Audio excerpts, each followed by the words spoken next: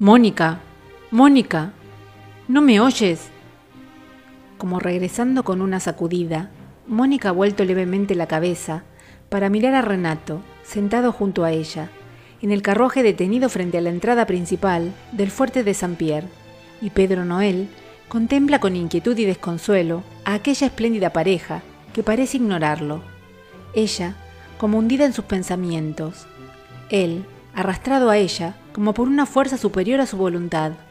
Has dado una gran prueba de sentido común, no entrando en esa celda en la que iba a verte un extraño.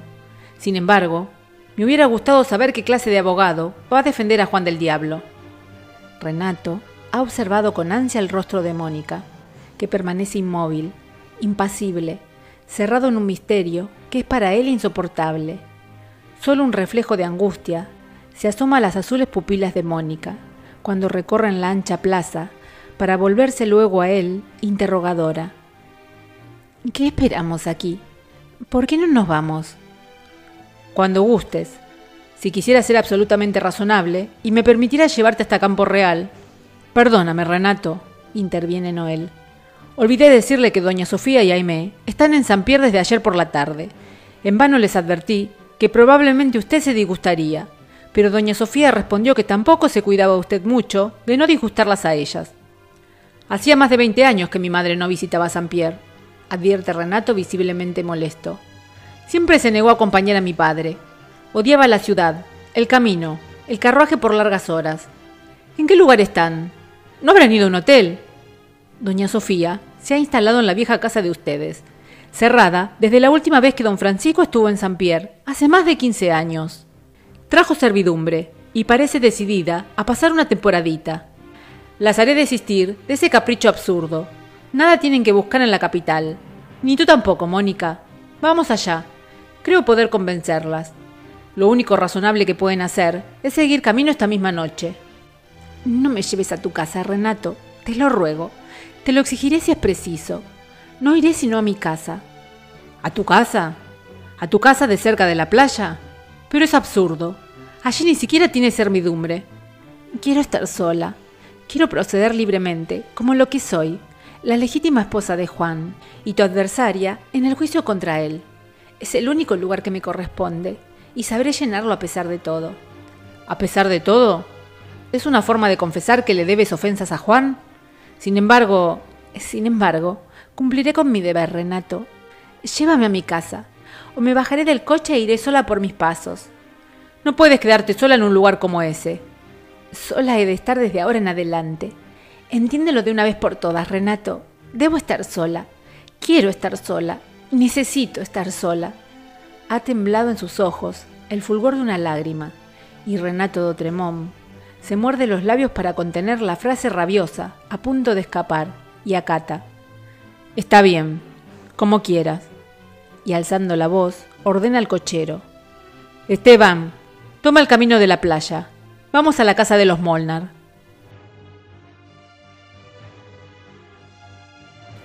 Como una sombra, ha cruzado Mónica las anchas habitaciones cerradas. No se ha detenido ni siquiera para abrir las ventanas. Como si una ráfaga de desesperación la impulsara, corre hacia el ancho patio. Llega hasta la arboleda del fondo, se hunde entre la hojarasca, abre la puertecilla de la verja que da a los acantilados, y un instante queda inmóvil sobre la negra roca, frente al mar, ahora bañado por un plenilunio de plata. Una fina lluvia salobre la baña a cada golpe de mar, pero ella avanza sobre las rocas resbaladizas, hasta el mismo borde en el que bruscamente la tierra se acaba. Allá está el Luzbel. Ve balancearse sus desnudos mástiles, y un dolor quemante, que tiene amargura de celos, se desborda en lágrimas que llegan a sus labios más amargas que la espuma salobre que arroja el mar. Juan, Juan, aún eres de ella, aún le perteneces. Para siempre le pertenecerás. Eres mendigo de sus besos, esclavo de su carne. No es cierto que te quiera con toda su alma. ¿Acaso tiene alma? No, no la tiene ni vale la pena tenerla. Qué feliz serás con ella en esas islas salvajes. Con cuánta ansia la amarás sobre las playas desiertas. Y yo seré solo una sombra de quien un día tuviste piedad. ¡Mónica! ¡Mónica! ¡Pero está loca! ¡Va a resbalar! ¡Va a caer al abismo! ¡Por favor, venga! ¡Venga! Pedro Noel se ha acercado a Mónica y la ha arrastrado, casi a la fuerza, del borde del acantilado, y clava en ella su angustiada mirada interrogadora. «Mónica, ¿qué hacía usted allí? ¿No iría usted a...?» «No, Noel, soy cristiana». «¿Pero por qué ha cambiado de ese modo? ¿Qué pudo hacer que usted cambiara así? ¿Quién estaba con Juan?» «¿Qué importa un nombre?», evade Mónica con profunda desilusión. «Yo cumpliré con mi deber mañana, nada más. Y ahora, Noel...» Sobreponiéndose al sollozo que ahoga su garganta, Mónica ha extendido el brazo, con significativo ademán que señala a Noel el camino de la desierta calle. «No puedo dejarla sola, Mónica. Le rogué a Renato que me dejara regresar, con la esperanza de que mi presencia no le desagradara, que mi compañía le fuese tolerable, pero... Perdóneme, Noel, pero en este instante...» rehúsa Mónica conteniendo a duras penas su impaciencia. «Me doy cuenta que en este momento no está usted para cortesías. Y no es eso lo que espero, sino realmente no molestarla. Además, tenía un interés, una esperanza que usted ha desvanecido.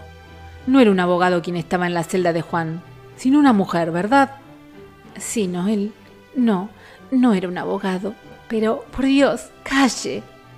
«Callaré. ¿Quién lo duda? Desde luego que tengo que callar. Pero, ¿quiere que le diga lo que haría yo en su lugar? Decirlo a gritos. No guardar consideraciones de ninguna clase. Ya basta, ¿sabe usted? Ya basta». «Le he rogado que calle. Y también que me deje, Noel. No va a ocurrirme nada. Solo necesito estar sola. Hallarme a mí misma». «Perdóneme, Mónica. Solo estaba calculando sus sentimientos. Tratando de ver y de palpar, hasta el final lo que de pronto me pareció un imposible. Usted, mi pobre niña, ama a Juan». No. ¿Por qué tengo que amarlo?», protesta Mónica sin convicción. «Guardo para Juan un poco de gratitud. Eso es todo». «Mónica, ¿por qué no hablamos con franqueza?», se decide Noel. «No me mire como un enemigo de Juan. No lo fui nunca. No me mire como un empleado de la casa de Otremont. Lo fui, y probablemente lo seré hasta que me muera. Pero los sentimientos son aparte. Bueno, la verdad es que no debo seguir hablando. Sería indiscreto». «No, Noel, no es indiscreto. Sé perfectamente quién es Juan, y por qué seguiría usted sirviendo a la casa de Otremont, aún poniéndose de su parte. Además, eso es un secreto a voces. No creo que lo ignore nadie. Lo saben esos jueces, que verán de qué lado se inclina la balanza. Lo sabe el populacho, que ya murmura. Lo sabe la aristocracia, que finge desconocer lo que en cierto modo la mancha. Y seguramente lo sabrá ese gobernador, que huye para esquivar responsabilidades». «Va usted muy lejos, Mónica». «No, Noel. Quise ir muy lejos, pero fui solo tras un sueño imposible. Otra vez estoy en la realidad. He despertado, y son estas piedras, es esta playa, es este mar, quienes me imponen la verdad que el corazón rechaza. El sueño quedó lejos, en las playas de San Cristóbal, en las viejas calles de la isla de Saba, en la fuente donde se asomaron juntos nuestros rostros, buscándonos el alma. El sueño solo vivió en mí, solo estuvo en mi mente. Yo solo le di calor humano. Era una ilusión y se ha desvanecido. Un castillo de naipes que el primer soplo ha derrumbado. Juan es el que siempre fue, el que siempre será, solo que se han perdido las rutas, se han enredado los caminos. Él es el que fue siempre, y yo no soy nada, no soy nadie». «Se equivoca. Usted es la única que puede sacar a Juan del abismo en que está. No se deje llevar por un sentimiento de violencia». «No, Noel, ya no. Eso fue antes, cuando mis ojos estaban deslumbrados. Fue un momento de luz vivísima.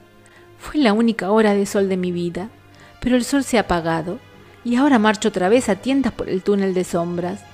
Pero no se preocupe, conozco demasiado los caminos del dolor y del abandono. Los conozco tanto y me son tan familiares que no tengo sino que dejarme llevar por ellos. En el camino de mi vida, la única intrusa es la esperanza. Y ahora, déjeme, Noel, y váyase tranquilo. Nos veremos mañana en los tribunales». «¿Acepta mi compañía? ¿Puedo venir a buscarla?» «No quedaría bien, Noel. Usted es el notario de los Otremont y yo la esposa del acusado». «Tengo que confesar que no le falta razón, pero prescindiendo de ciertas formalidades. Bueno, ¿no hay nada que pueda hacer por usted? Creo que sí. Junto a Juan está encerrado el niño, contra el que no puede haber ningún cargo. Haga que lo pongan en libertad. Me ocuparé de eso con todo mi empeño. Y cumpliendo sus deseos, debo decirle, hasta mañana. Hasta mañana, Noel. Con la cabeza baja, se ha alejado el anciano, pero Mónica no contempla su figura borrosa. La luna se ha ocultado entre las nubes, y el viento trae aquel lejano llamado de campanas, que es para Mónica como la resurrección de su pasado. Cree vivir meses atrás. Las blancas manos buscan inútilmente por instinto el rosario que en otro tiempo colgó en su cintura. Luego caen con gesto de supremo cansancio, y otra vez pasa aquel pensamiento, golpeando su frente como un ala al pasar. Todo fue un sueño y nada más. Renato, Renato de mi vida. AIMÉE ha llegado junto a Renato. Va trémula, convulsa, sin que las ansias e inquietudes que finge le hayan impedido atender el último detalle de su tocado.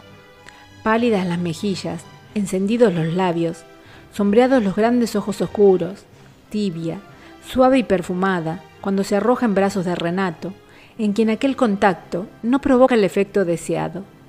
Grave y frío, la detiene, retrocediendo un paso, al tiempo que la interpela. ¿Quieres hacerme el favor de recobrar la calma? Quiero que me digas por qué te encuentro en otro lugar de donde te he dejado. No fue culpa mía. Doña Sofía se empeñó en que le esperáramos acá. Yo no quería venir. Ella me trajo. Entonces, será ella quien me lo diga. No, Renato, aguarda. Acabas de decirme que fue ella. Además, no quiero discutir contigo ni pedirte cuentas de nada. Ya que mi madre se ha empeñado en echar sobre sí toda la responsabilidad, ya que te has puesto a su voluntad y a su amparo.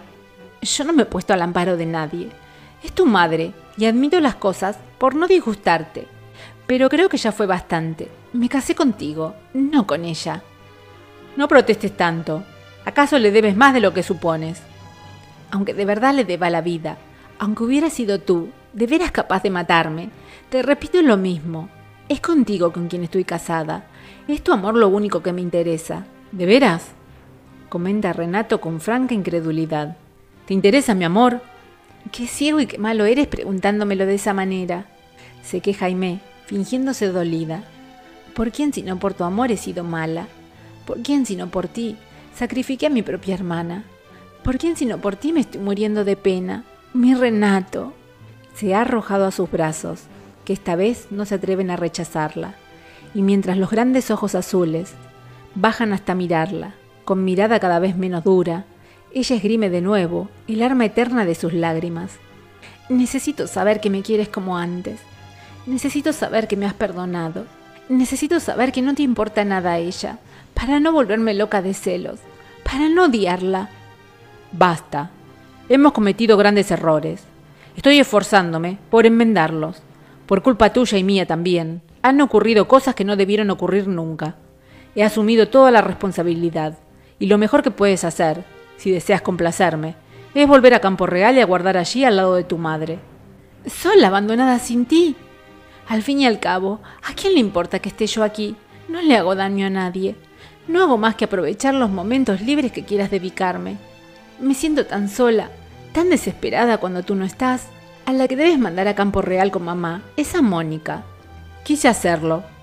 Quise alejarlas a todas ustedes de este asunto tan desagradable y afrontarlo y resolverlo yo solo. Pero Mónica no escucha mis consejos. Me ha recordado que no ella sino la esposa de Juan del Diablo.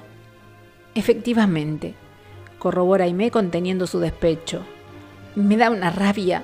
Es absurdo, Renato. Le hicimos mucho daño. Mucho daño. Es lo que temo, AIMÉE. Le hicimos tanto daño que no nos podrá perdonar jamás. Y su desquite es esa adhesión a Juan con la que parece insultarme. ¿Adhesión a Juan?, se alarma AIMÉE tragando bilis. ¿Mónica es adicta a Juan? En cuerpo y alma. Al menos, esa es su actitud. Actitud que me enfurece, que me ofende, pero frente a la que no tengo fuerza moral. Al fin y al cabo, de cuanto haya sufrido con él, somos nosotros los responsables. A lo mejor no ha sufrido tanto. Mónica es tan rara. A lo mejor le gusta esa fiera. ¿Puede gustarle? ¿Crees tú que pueda gustarle? Renato ha mirado a AIMÉE de un modo extraño, oprimiéndole el brazo con los dedos crispados. Otra vez al desnudo, la cruel herida de su amor propio. Responde. ¿Crees que pueda gustarle?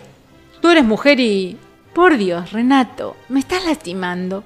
Y además, pensando otra vez en esa cosa horrible. No vuelvas a ponerte como un loco. Me das miedo.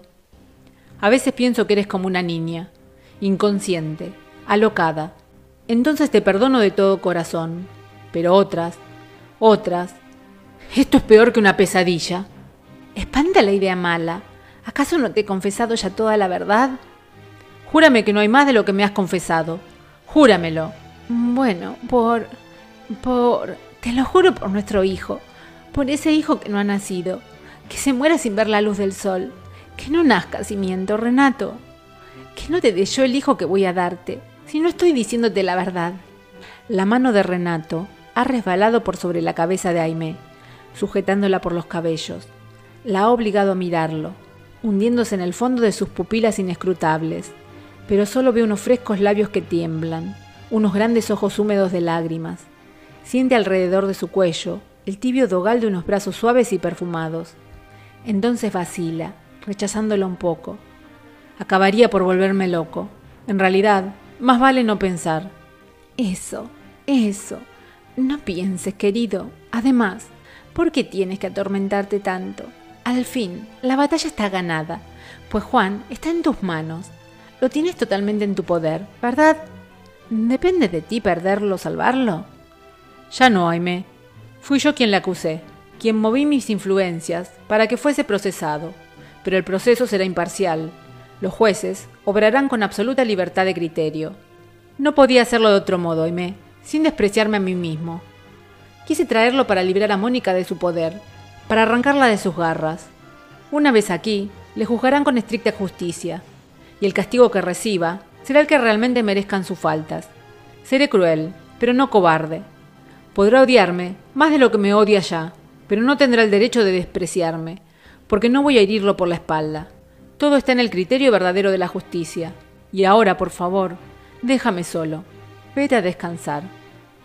¿Y tú no vienes?, suplica AIMÉE insinuante. Te lo ruego, amor mío, no tardes demasiado. AIMÉE ha desaparecido tras la vieja cortina de damasco, y aún flota en el aire su perfume. Aún siente Renato en el cuello y en las manos la cálida sensación de su roce. Aún tiene grabada en sus pupilas la dulce sonrisa con que le ha dicho adiós, la mirada insinuante con que le ha invitado a seguirla, desplegando frente a él toda la fuerza sutil de sus encantos. Se ha ido, y al voltear la cabeza, Renato d'Autremont ve clavados en él otros ojos, oscuros y profundos, que le miran como taladrándole. Primero es sorpresa, después el vago desagrado que aquella presencia le produce siempre. ¿Qué pasa, Janina? Nada, señor Renato. Salí para advertirle que la señora se ha sentido mal toda la tarde, que desde mediodía está en la cama. Lo lamento muchísimo. Supongo que ya han llamado al médico. La señora no me ha dejado llamarlo. Dice que son sus achaques de siempre, que no vale la pena de molestar a nadie. Ha tomado sus gotas y su calmante, y a ruego mío, ha reposado toda la tarde. Ahora duerme, y me permito suplicar al señor que la deje descansar. Naturalmente. En realidad, debería estar tranquila en campo real. Estas cosas no son para su salud delicada. Perdóneme, señor, ya voy a retirarme, pero antes, como la señora no puede informarle, pienso que acaso necesite alguna información que esté a mi alcance. No necesito nada, Janina, rehúsa Renato con sequedad. Tal vez le convenga saber que la señora Sofía está terriblemente preocupada por el escándalo que pueda provocarse. Quería decirle además que la señora no pudo usar la audiencia privada que el gobernador le había otorgado para esta tarde. Bien, comenta Renato cada vez más impaciente. Supongo que no se habrá perdido nada con ello. Claro que no se ha perdido nada, replica Janina con suave perfidia. La señora AIMÉE la ha aprovechado. ¿Cómo? ¿Qué? Se sorprende Renato. Quiero decir que fue en lugar del ama. ¿Quieres decir mandada por mi madre? Oh, no, la señora no ha hablado con nadie, pero la señora AIMÉE mandó preparar el coche y fue con Cirilo y con Ana. Volvió hace apenas media hora. ¿Qué estás diciendo? El gobernador no está en Saint-Pierre. Se fue desde las 5 de la tarde a Fort-de-France. Entonces no sé nada. Repito lo que dijo Ana en la cocina, que habían estado toda la tarde con el señor gobernador. ¿Quiere el señor que llame a Ana para preguntarle? No, Janina, rechaza Renato con impulsos de ira. No suelo tomar informes de los criados. Ya me informará mi esposa de ese asunto, si lo cree necesario. Puedes volver junto a mi madre. Gracias, con su permiso. Rápidamente, ha salvado Renato la distancia que le separa hasta llegar a la puerta de aquella alcoba en la que se supone está AIMÉE. Tras la conversación con Janina, le ha hervido en las venas la sangre. Duda, desconfianza, certeza casi de la perfidia de la que es su esposa, y un violento deseo de castigar en ella su propia ingenuidad le impulsan ciegamente. ¡AIMÉE! ¡AIMÉE! ¡Ábreme esa puerta en el acto! ¿No me oyes? ¡Ábreme esa puerta! ¿Quieres obligarme a saltar la cerradura? Señor Renato, pero ¿es usted? Exclama Ana, calmosa y encantada, tras abrir la puerta de par en par. ¿Dónde está tu ama? La señora AIMÉE se está bañando. Ayudándola estaba yo, y por eso tardé en abrir la puerta. Espérese, señor, que voy a avisarle. ¡Quieta! Inmóvil a la voz de su amo, ha quedado Ana, mientras los ojos de Renato la miran de pies a cabeza y recorren la estancia. En medio de la habitación, antecámara anexa a la alcoba que efectivamente ocupa AIMÉE, la jovial y calmosa sirvienta mestiza seca con el delantal sus desnudos brazos cubiertos de burbujas de perfumada espuma. Un tanto paralizado en su primer impulso, contenida la fiera bocanada de ira que le subió la cabeza, Renato examina el rostro oscuro de Ana, como midiendo y valorando el crédito que puedan merecer sus palabras, y sin poder evitarlo, escapa de sus labios la pregunta. ¿Saliste con tu ama esta tarde? Sí, señor. La pobre señora estaba tan triste. Ya. Y fueron a ver al gobernador, ¿verdad? La señora AIMÉE estaba muy apenada con la enfermedad de doña Sofía, y por eso decidió dejarla sola, valiéndose de una audiencia que no era para ella. ¡Ay, señor! Si usted viera las vueltas que le dio la señora AIMÉE antes de usarla. Pero como la señora Sofía estaba desesperada porque no había conseguido nada. AIMÉE decidió proceder a sus espaldas, ¿eh? Cuéntame todo lo que pasó esta tarde. Cuéntamelo minuto por minuto, punto por punto. Cuéntamelo sin vacilar, sin pensar qué excusa vas a darme o de qué mentira vas a valerte para disculparla. ¿Disculpar a quién, señor? A quien sea. Dímelo todo, pronto y claro. Fueron a ver al gobernador, usando la audiencia de mi madre, sin que mi madre lo supiera. Yo no sé si la señora Sofía sabía algo, pero la señora AIMÉE le dijo al secretario que necesitaba hablar con el gobernador. Urgente, urgente. ¿No entraste con ella? ¿No oíste lo que hablaron? ¿Estaba o no estaba el gobernador? Estaba. ¿No es un señor bajito, gordo de ojitos claros? Estaba. Y saludó a la señora AIMÉE y la hizo pasar. Y habló con ella un ratito. ¿Quiere que le diga la verdad? Naturalmente. ¿Es que no acabas de entender que quiero saberlo todo? Todo, hasta los menores detalles. Pues la verdad es que estuvimos un ratito nada más. Yo dije en la cocina que habíamos estado toda la tarde, para que rabiaran los criados. Y la Janina, que se da tanta importancia. Estuvimos un ratito nada más. Y después pasó una cosa muy graciosa. Ana ha tragado en seco, mirando un instante a su amo sin pestañear, como si despertara, como si sonámbula se detuviera al borde de un abismo y mirara hacia abajo estremeciéndose de espanto. Luego sonríe, haciendo un arma de su sabia estupidez. ¿Qué pasó? Acaba. ¿Cuál fue esa cosa que te hizo tanta gracia? Pues que la señora quiso pasear, con tanta pena, con tanta carrera, con tanto susto, y la señora AIMÉE mandó a Cirilo que diera vueltas y vueltas por todas las calles, y estuvo de lo más contenta. A la señora no le gusta el campo. ¿Y después del paseo? Después del paseo vinimos para casa. ¿Sin ver a nadie? ¿Sin hablar con nadie? No intentes decirme una cosa por otra. No busques una mentira, porque te va a costar muy caro. ¿No hicieron sino pasear? Toda la tarde, mi amo. Por las calles, por los muelles, por el fuerte. Después vinimos para acá, y la señora me mandó que le preparara el baño, porque quería que usted la encontrara bien linda cuando llegara. Renato ha movido la cabeza como si espantara una idea amarga. Luego se vuelve a la voz que suena a sus espaldas. ¿Hasta cuándo crees que voy a esperarte, Ana? ¡Oh, Renato! Renato mío, qué pronto complaciste mi súplica. ¿Despachaste ya tu trabajo? Sin responder AIMÉE, mira a Renato a las dos mujeres. El rostro de Ana solo tiene su eterna expresión de tontería satisfecha. El de AIMÉE se enmascara con su mejor sonrisa. ¿Por qué no me hablaste de tu visita al gobernador? Oh, ¿lo sabes? ¿Quién te dijo? Quiero saber por qué me lo ocultaste.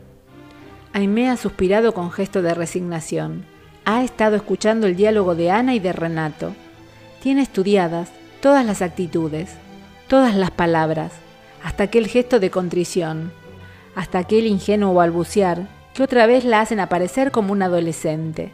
Renato de mi alma, soy una estúpida. No hago más que disgustarte, pero me da tanta pena que por causa de mi hermana pelees con tu madre y le prometí a doña Sofía. ¿Qué prometiste? Ya estoy faltando a mi promesa. Prometí callarme. Doña Sofía quiere evitar a toda costa el escándalo. Para eso me trajo a San Pierre, para que entre las dos suplicáramos, buscáramos. El viejo gobernador fue amigo de mi madre. Doña Sofía pretende que suspendan el juicio, pero no le digas que yo te lo dije, pues me aborrecerá. Júrame que no me denunciarás, Renato. Tu pobre madre, por amor a ti, no se lo tomes a mal, no quiere que tu nombre se vea envuelto en el escándalo. Quiere echarle tierra al asunto. Yo prometí ayudarla, pero soy muy torpe. No logré nada. ¿Le hablaste al gobernador? Sí, pero no te alarmes. Le aseguré que había ido por cuenta propia, que tú no sabías nada, que doña Sofía no sabía nada tampoco, que era cuenta mía. Me dio su palabra de callar. Convinimos en callar todo el mundo. Entonces, ¿te arriesgaste a recibir un desaire para nada? Para nada, Renato. Pero, de todos modos, más vale que haya sido yo y no doña Sofía.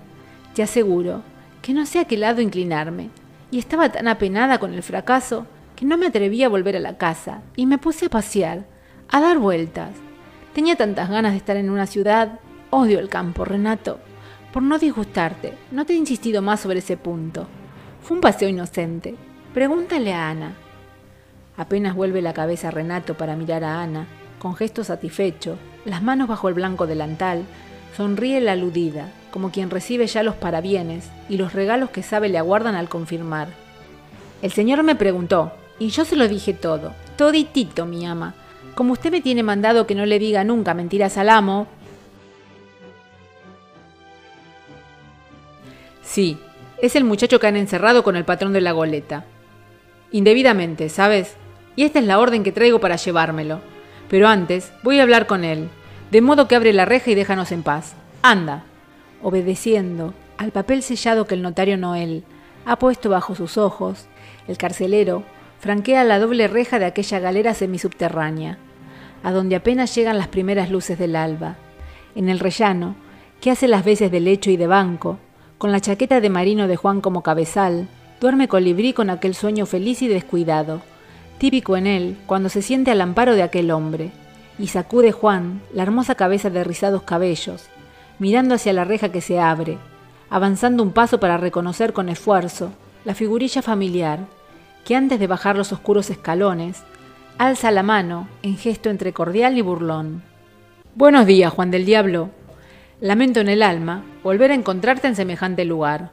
Supongo que no habrán faltado sus buenos oficios para lograrlo, augura Juan, con su habitual sarcasmo. Pues vas muy lejos con esas suposiciones, replica el notario algo molesto. Nada hice para que te atraparan, y no hubieran podido atraparte si desde tiempo atrás hubieses hecho un poco más de caso a mis consejos, en vez de despreciarlos. No estoy para sermones. Siéntese si quiere, y hable de lo que venga a hablarme. Supongo que lo envían con alguna proposición. ¿Quién es ahora? ¿Doña Sofía? ¿Renato? Mónica de Molnar. Ah, se impresiona Juan. ¿Y qué solicita mi ilustre esposa? ¿Los datos para pedir a Roma la anulación del matrimonio? ¿Mi anuencia para divorciarse? ¿O simplemente la seguridad de que estoy bien encerrado, con doble reja, y en el lugar más inmundo que pudo hallarse en todo el castillo de San Pierre? Si es eso, puede dársela cumplida. Dele la seguridad absoluta de que hasta el último tripulante del Luzbel, todos estamos bien encerrados, y sobre todos caerá el castigo que les corresponde por el crimen de haberla mirado, con los ojos limpios y el corazón alegre, por el delito de amarla y respetarla, que todos, hasta el pequeño colibrí, estamos pagando en buena moneda aquella estancia suya en el Luzbel, en la que no pensamos haberla molestado tanto, ni haber llegado a ofender hasta el último extremo a tan ilustre dama. Juan, ¿quieres no decir más disparates?, reprende Noel. ¿Quieres cambiar ese tono tan injusto y tan desagradable? ¿Desagradable? Puede ser. Injusto... Injusto sí, es verdad. No ese es el tono que debo usar para hablar de ella. Debo decir que es la comediante más refinada, la más cruel y vengativa de las simuladoras, la más malvada de las pérfidas. Todo eso es mi ilustrísima esposa. Pero, ¿qué quiere de mí? ¿Qué más pretende? Acabe de hablar, Noel. Estoy esperando que me des la oportunidad, hijo de mi alma, replica Noel algo sofocado. Te dije que venía por un encargo, pero no se refiere a ti precisamente. Mira este papel y vete enterando. ¿Una orden de libertad para Colibrí? Ahí, aún le resta un poco de compasión. ¿La conciencia le dio un ramalazo o le despertó una parte del espíritu de justicia? Al menos, salva de todo esto a Colibrí. Podía haberlo hecho antes. Trató de hacerlo y no la dejaron. Ni es ella quien les ha encarcelado, ni la creo responsable de lo que te pasa. Por el contrario, está muy disgustada. Terriblemente disgustada con Renato por la forma en que él ha llevado las cosas. Ya, desprecia a Juan sarcástico. Santa Mónica. Oh, tierno corazón de mujer cristiana. Al réprobo hay que quemarlo con leña verde para que la hoguera no prenda tan deprisa y que el tormento dure más. Rabiosamente, ha dicho Juan las últimas palabras, encarándose a Noel, que retrocede para tomar aliento, abrumado por la violencia con que la cólera de Juan estalla, tratando de encontrar en vano la palabra que ha de calmarlo. Juan, Juan, siempre el mismo rebelde, siempre el mismo lobo furioso. Por si no lo sabes, quiero decirte una cosa. Vas a un juicio legal. Van a juzgarte según las leyes, jueces imparciales, y no se te va a acusar de más delitos que los que has cometido en realidad. El secuestro de Mónica no está entre los cargos. Claro que no sé lo que dirá ella ante los tribunales. ¿Ante los tribunales? ¿Piensa ir personalmente? Esa sí que es una noticia extraordinaria. Pensé que delegaría en su ilustre defensor y cuñado, que buscaría el amable refugio de los jardines de Campo Real. Es allí donde está, ¿no es cierto? ¿Es allí donde la ha llevado Renato? Mónica está en su casa, y no creo que se preste a nada que no le apruebe su conciencia. También haces mal al suponer que Renato es capaz de comprar un tribunal para que te condene.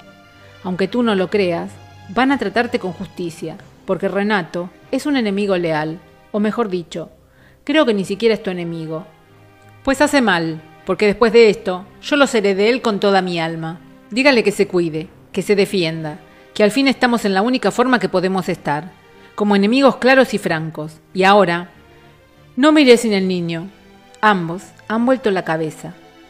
La luz del día que nace penetra ya por la larga reja de la galera, dando de lleno sobre el muchacho negro, que se incorpora del banco de piedra, mientras sus grandes ojos asustados van de uno a otro de aquellos dos hombres. Pero la voz de Juan resuena imperiosa. «Levántate, Colibrí. ¿Recuerdas al notario Noel? Viene a buscarte. Ese papel que tiene en la mano es la orden de libertad, de tu libertad». «¿Para mí? ¿Para mí solo?» «Para ti solo. Y supongo que Santa Mónica pensará que con eso ya ha hecho demasiado. No envenenes al niño. ¿Tú qué sabes?», reprocha Noel. «Vengo a buscarte en nombre de tu ama, hijito. La señora Mónica ha logrado que te pongan en libertad y quiere que te lleve a su lado». «¿Sin el patrón? Yo no quiero dejarlo, patrón. Déjeme con usted. Yo no quiero irme con nadie». «¿Ni con tu ama que tanto se preocupó por ti? Pues eres bien ingrato». «No lo crea, Noel. Simplemente aprendió a desconfiar. Se encargaron de enseñárselo», explica Juan, y dirigiéndose al muchacho, le aconseja. «Pero ahora no hay razón, al menos para ti. Anda, ve con Santa Mónica y sírvela, como cuando estabas en el barco. Yo no te necesito aquí, y ella seguramente te cuidará bien. Siempre será un descargo para su alma». «Lamento mucho que no quieras entender que Mónica no es culpable de nada», se queja Noel. «¿De nada? ¿Está usted muy seguro, Noel? ¿Podría asegurar con la misma firmeza que no fueron las cartas de Mónica las que movieron a Renato? Ahora quiere amparar a Colibrí, seguramente como una expiación por la imprudente sinceridad de una carta que me ha hecho parar en el castillo de San Pierre. No conozco bastante a Mónica como para poder asegurar lo contrario, pero aún siendo así, no habría nada que reprocharle. Usted no, claro, pero yo soñé demasiado. Juan, ¿qué tratas de decirme? Se sorprende Noel emocionado. Nada. El toque de una corneta llega hasta ellos y Juan advierte. Cambian la guardia. Creo que debe usted marcharse. Si su permiso no era para visitarme... Era solo para recoger a Colibrí. Y en efecto, debo marcharme. Dentro de 2 horas estarás al frente del tribunal que ha de juzgarte. Y supongo que no te faltará un buen abogado. Responderé yo mismo de las acusaciones del tribunal, señala Juan con altivez. Y dirigiéndose a Colibrí, le ordena. Ve tranquilo, muchacho. Iré a buscarte tan pronto como me devuelvan la libertad. Ha acariciado con su mano ancha la rizada cabecita oscura. Luego vuelve la espalda, alejándose hacia el fondo de la galera, mientras Noel sale silenciosamente, llevando a Colibrí de la mano. Juan ha vuelto hacia las rejas. Se ha inclinado hasta mirar la estrecha franja de cielo azul que asoma sobre los muros almenados, y ha sentido que aquel trozo de cielo es como un fino puñal de recuerdos clavándose en su alma, y murmura como para sí: gratitud, gratitud. Sin embargo, ella dijo felicidad, y había luz de dicha en sus ojos. ¿Por qué se iluminaban? ¿Sabía ya? ¿Tenía la esperanza de escapar? ¿Qué había en sus pupilas? ¿Era la luz del triunfo? ¿Se burlaba acaso? Había amor en sus ojos, pero ¿para quién era ese amor?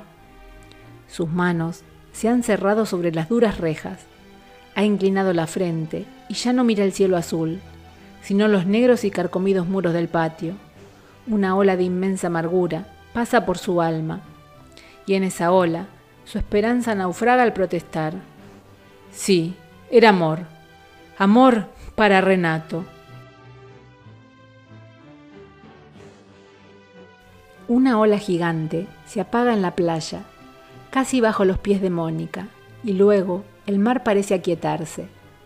La luz del día que nace, aquella misma luz que los ojos de Juan contemplan a través de las rejas de su galera, baña de pies a cabeza el cuerpo grácil de la mujer que se ha detenido un instante, clavando las azules pupilas en el ancho mar.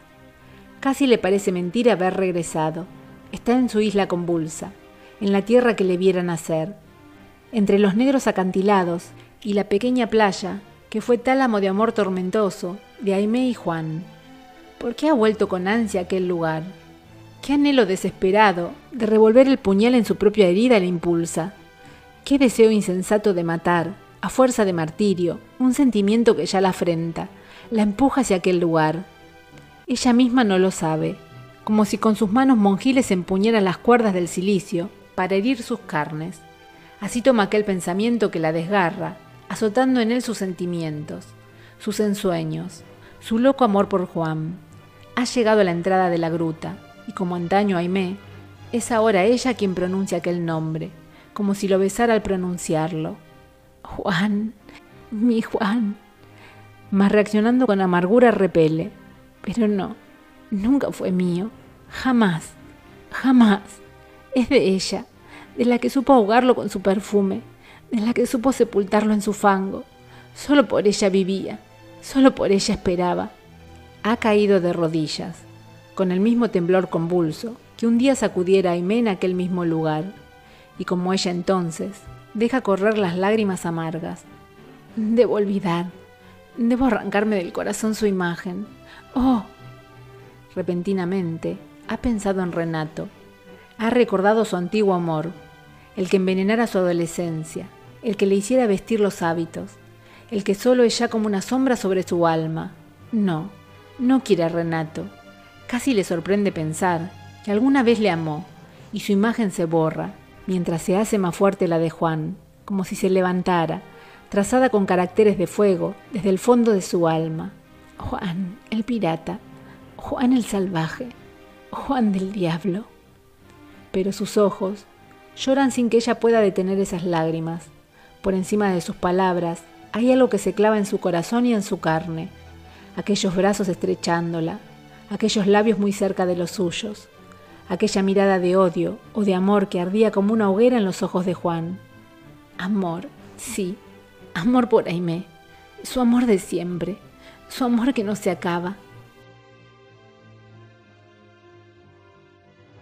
Con paso leve, con ademán ondulante, con tierna sonrisa, con cálida mirada, toda ella carne de tentación y de deseo, AIMÉE de Molnar se ha acercado a Renato, cruzando aquella estancia anexa a la alcoba, en cuyo rincón, sobre una vieja mesa, ha amontonado Renato notas y papeles, desdeñando los delicados fiambres, la botella de champaña entre el cubo de hielo derretido, las perfumadas frutas y las sabrosas confituras, a las que no parece haber prestado la menor atención.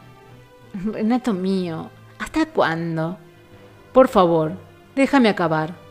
¿Pero acabar de qué? Te has pasado la noche sentado frente a esos papeles, sin hacer más que releerlos y mirarlos. ¿La noche?, murmura Renato desconcertado. Sí, claro. Es increíble. Pasó la noche ya. Y hoy es de día. ¿Te das cuenta de que he pasado la noche esperándote?, insinúa AIMÉE con una queja mimosa. Dispénsame. Ya te advertí que tenía muchas cosas de que ocuparme. Supongo que tú te habrás acostado y habrás dormido algo, ¿no? Perdóname. No me he dado cuenta de que pasaba el tiempo y... Renato, ¿a dónde vas? ¿Dónde de ir sino a bañarme, a afeitarme, a cambiarme de ropa? Como estoy, no puedo presentarme en los tribunales. ¿Vas a los tribunales? Podrías hacer que te representaran. Si vas personalmente, te harán pasar un rato horrible. Tú tienes derecho a enviar un abogado en tu lugar. ¿Por qué no mandas a Noel, por ejemplo? Noel no sabe nada de este asunto. Ni ha intervenido, ni yo deseo que intervenga. Sin contar con que probablemente no aceptaría la comisión. Siente demasiada simpatía por Juan. ¿Qué puede importar eso? ¿No eres tú quien le pagas? No pago su conciencia, AIMÉE. Su corazón y sus afectos le pertenecen totalmente. Ya, tienes miedo de que no apriete bien los tornillos. Estás muy empeñado en hacer condenar a Juan. Pobre Juan. ¿A qué viene ahora compadecerlo? Se revuelve Renato con visible mal humor. Más natural sería que te compadecieras de tu hermana. Ella es la única víctima de todo esto. ¿Qué razón tienen los que dicen que debe uno morirse antes de confesar una falta? Ahora no piensas más que en Mónica. Aunque así fuera, ya era hora de que alguien pensara en ella. Sientes no haberlo hecho hasta ahora, ¿verdad? Espeta AIMÉE con cierta ira. Pues bien, si así fuera... ¿Si así fuera qué? Apremia AIMÉE colérica. Acaba, dímelo de una vez. Si así fuera, no haría sino corresponder al afecto callado y solícito que ella guardó para ti durante tanto tiempo. Si así fuera, no haría sino corresponder al amor que mi hermana te tuvo siempre, a ese amor que no supiste ver y que ahora te pesa, ¿verdad? Dilo claro, dilo de una vez, di que te pesa, que sientes haberte casado conmigo y no con ella.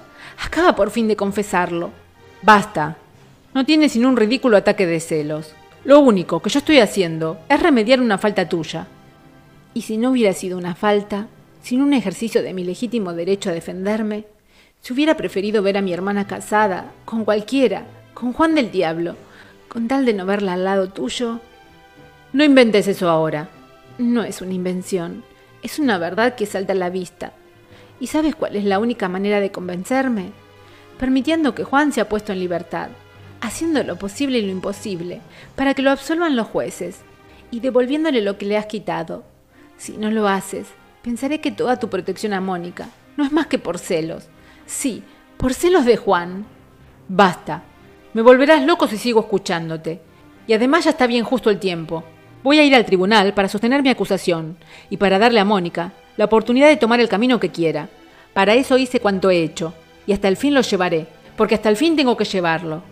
Y dando un portazo violento, Renato sale de la habitación, dejando a AIMÉE sola y furiosa, hasta tal extremo que le hace amenazar con rabia. ¡Estúpido! ¡Grosero! Pero no harás condenar a Juan. ¿Quieres guerra, Renato? ¿Quieres guerra descubierta? Pues tendrás guerra. Apoyando la mano en las rugosas paredes de la gruta, Mónica se ha puesto de pie. No sabe cuánto tiempo ha pasado. No sabe ni cómo ni por qué llegó a aquel lugar donde la noción de la realidad se pierde, donde su alma parece naufragar en el océano amargo de 1000 recuerdos y sentimientos encontrados, pero la voz de bronce de la vieja campana la sacude, despertando su voluntad y trayéndola al momento presente. Con paso inseguro, emprende la terrible ascensión de los acantilados, mientras murmura: «Dios mío, esas campanas, la hora, el juicio».